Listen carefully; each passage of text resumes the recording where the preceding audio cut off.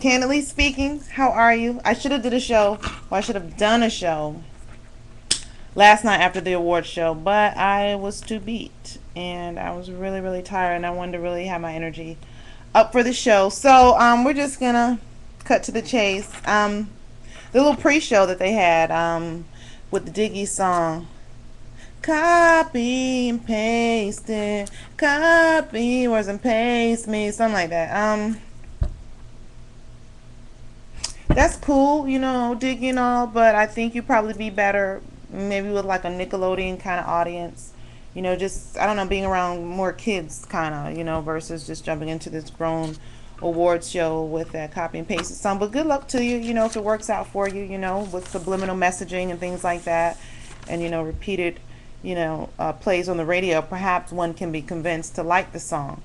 The Racks on Racks performance in the little pre-show. It's a little boring, although I like the song, but it did get hot when Nelly came out there, and I'm not a real big Nelly fan, but the crowd really, really got excited when he came out.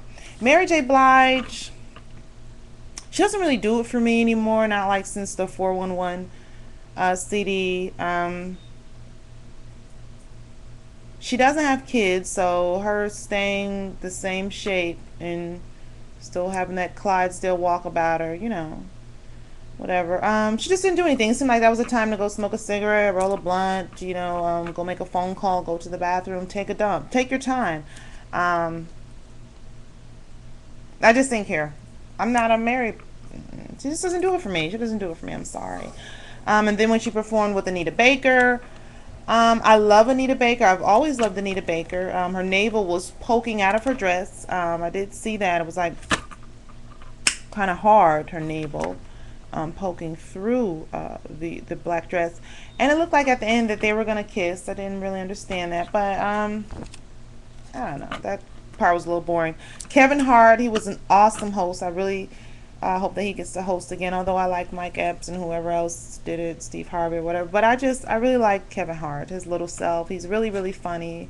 His whole husband's housewife husband kind of reality show was super fucking funny. I totally loved that. Bobby Brown, Nick Cannon, excuse me, Anthony Anderson. I loved it. I really did. I thought that was pretty ingenious. I think they did a good job. And then while he was talking about different people in the audience, Puff Daddy, getting rid of those childish like names. And while he was talking about Trey Songz taking off his shirt, how Trey Songz, he said, resembled a greyhound when you take off his shirt. But he should have been getting on Snoop. Snoop looks horrible with his shirt off. And I hate seeing him with his shirt off. It's like kind of watching two men kiss, or a man's penis going to another man's asshole. It was like, oh, should I look at this? And it was just wrong. It feels wrong. So I hate to see Snoop with his shirt off versus Trey Songz. And for some reason, people don't really Jones Snoop out. I don't know how connected he is. But if I ever had that opportunity, I would definitely talk about his disgusting, almost make me want to vomit body that he has. It's horrible. It's horrible. Um, Ace Hood, he did a really good job. A lot of energy, stage presence. The crowd and the audience stood up. Heads were bobbing. I mean, just the energy that they felt when Ace Hood took the stage was incredible. I did have a problem with Rick Ross's titties flopping everywhere. They were just flopping everywhere. They kind of looked like mine, but I breastfed, so I don't really understand why his had to look like he breastfed as well. But Rick Ross, he always does a great job. Always. With titties still flopping about, he killed it. And I had tears in my eyes when Jada Pinkett and Will Smith, their kids won, the awards and stuff. I just thought that was so freaking awesome because I like envy their marriage, I really do. I really wish I could be cool with watching my man fuck someone else. I guess I am cool with that if I can just be the videographer while they fuck, and maybe director, like give them directions and stuff. But I don't want to fuck another guy. I just don't. So,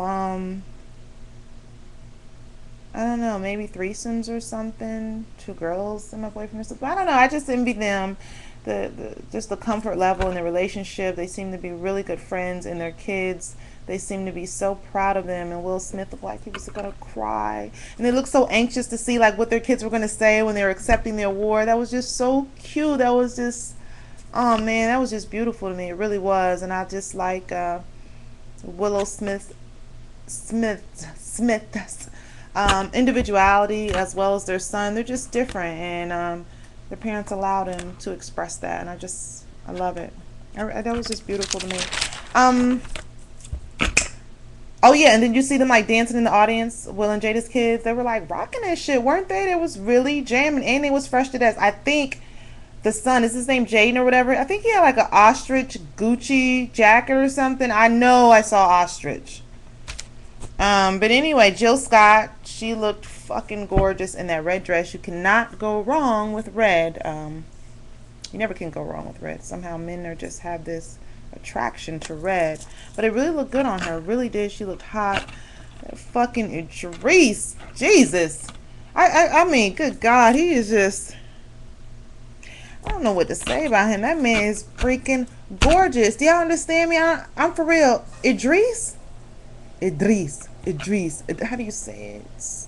Damn, that motherfucker's fine. He's absolutely beautiful, for real. He's just fucking insane. I really wanted B.O.B. to win something, but that never really panned out. He's really talented. I was glad to see Bruno Mars. I didn't really understand Alicia Keys. I didn't understand why she was there. Did she have a new album out that I wasn't aware of? I'm not really sure, but her hair was a little razzled and dazzled. Looked like it could have been combed a little bit. Perhaps that was the messy look she was going for. I don't really know why she was there this year. But Bruno Mars, I was really glad to see him. Although from a certain view, or from a side view that the camera caught him, he kind of looked like Howard the Duck, if you remember Howard the Duck. Yeah, so he just looked like him a little bit. Wiz Khalifa, he brought Amber Rose. He brought Amber Rose, and Kanye West wasn't even there to accept his award. He couldn't even make the awards. And I'm wondering, Kanye, is this because Wiz is with Amber Rose? So, I don't know. When I saw Amber Rose at the gay club in Atlanta, she looked humongous. And she had on this black catsuit, and she really looked like at least a size 16. And I don't know, maybe, and that was in person, so maybe her weight kind of fluctuates. I don't know, but kudos to you, whatever, Amber Rose. Trey Songz, he really improved vocally while he was on stage, but he still has some work to do. He just doesn't quite move me vocally live, you know. And then when he speaks about all these love songs and making love faces, and I do like this song Unusual, you know, but he just doesn't seem like he knows what he's doing in the bedroom. He's way too young to know as much as he think he does. That's just my take on it. Tracy Ellis Ross, and what's his name? Malcolm Jamal Warner, which is Theo from, you know, the Cosbys. He was Theo Huxtable, and if I'm not mistaken, he's openly gay. Yeah, out of the closet gay. And they have this new series or sitcom coming on where they're this married couple, happily married couple. I just don't understand that, because I have a CD with him on the cover barefoot playing a guitar, and nothing about that says masculine to me, or that I like women. So I don't know, he's just gay, so I just don't understand how this whole thing is going to pan out Johnny Gill, he looked really good, didn't he? Wow, Johnny Gill looked awesome. Do you remember when Johnny Gill came out and he was talking about his album coming out? Well, he really looked good. Alexander O'Neal, Sherelle looked good, but I remember seeing them on Unsung on BET, and he was talking about his crack or coke addiction. He totally hit the stage geeked up. He must have just hit some crack. His mouth was doing like the Bobby Brown thing, and he was not even saying the words. He wasn't even saying the words. He was acting like he was at a backyard barbecue, and all he kept saying was baby, baby, yes baby, oh baby. He wasn't singing the words Sunday, Monday, Tuesday. He was not singing the words with Sherelle, and to me, she was looking at him like, damn, I told you don't get high. I thought you said you weren't gonna get high. Here you are high. Come on. And I'm sure she was disappointed, but he was so geeked up it wasn't even funny. And then his teeth weren't in his mouth, or too bad. You used to be the shit, Alexander O'Neal, but you know drugs is a motherfucker, so kind of fucked you up there. I don't know even why BT put you on there like they should have did some kind of test run, before they put you out there like that, because they embarrassed you and you embarrassed yourself. And Kelly Rowland ripped that shit. Her little petite ass rocked that shit, Kelly. You did. And when they were kind of interviewing her after the show, I didn't realize her teeth protruded out so much, kind of horse-like. She's still pretty, like a pretty pony, but she's still pretty. But the way this comes out, but she did an awesome job. Oh, CeeLo, when he did his little tribute thing to Patti LaBelle.